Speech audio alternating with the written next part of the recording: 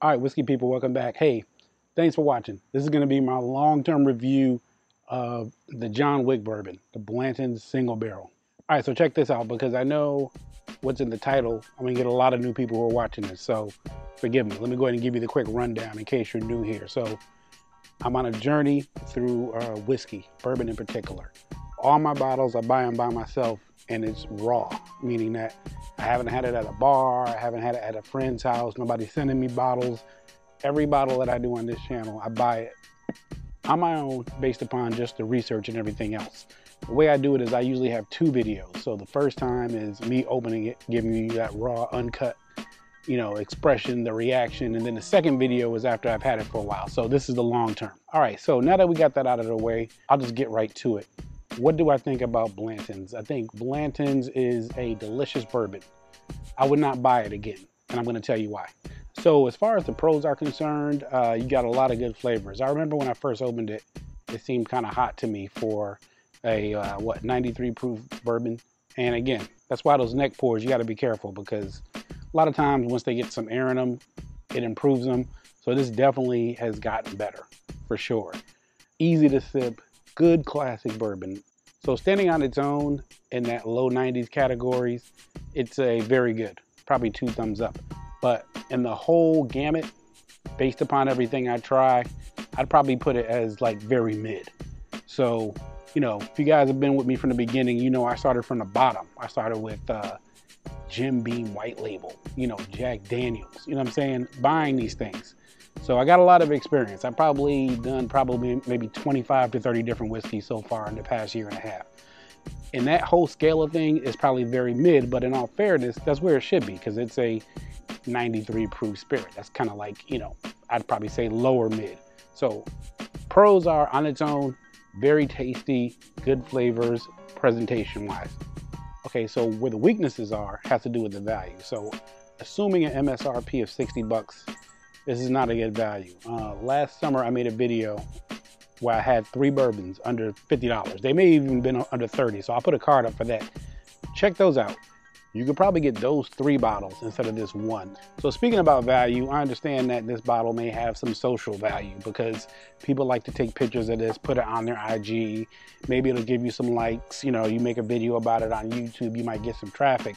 For me, I don't really care about that, right? Because I'm more just into like bang per buck. And as far as like having it on the bar or something, I mean, to be honest with you, I don't know if I want to invite somebody into my house who's going to be impressed by what kind of liquor bottles I have.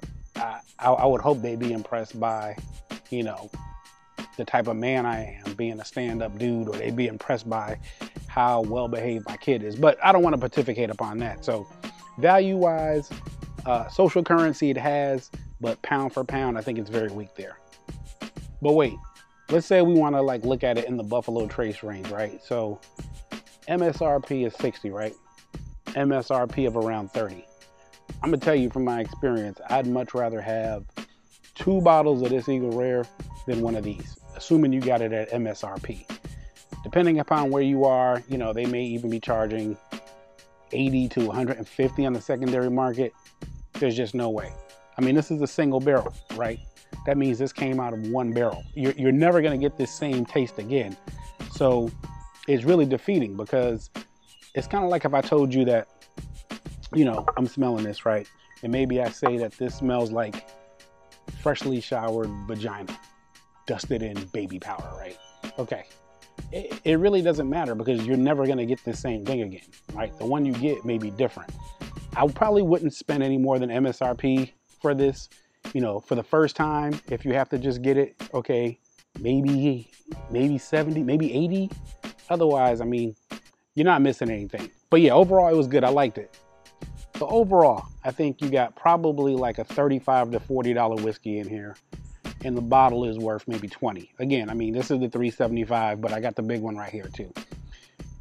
I guess at $60 MSRP, it's probably worth a buy one time, just to try it out. Get it out your system, try it.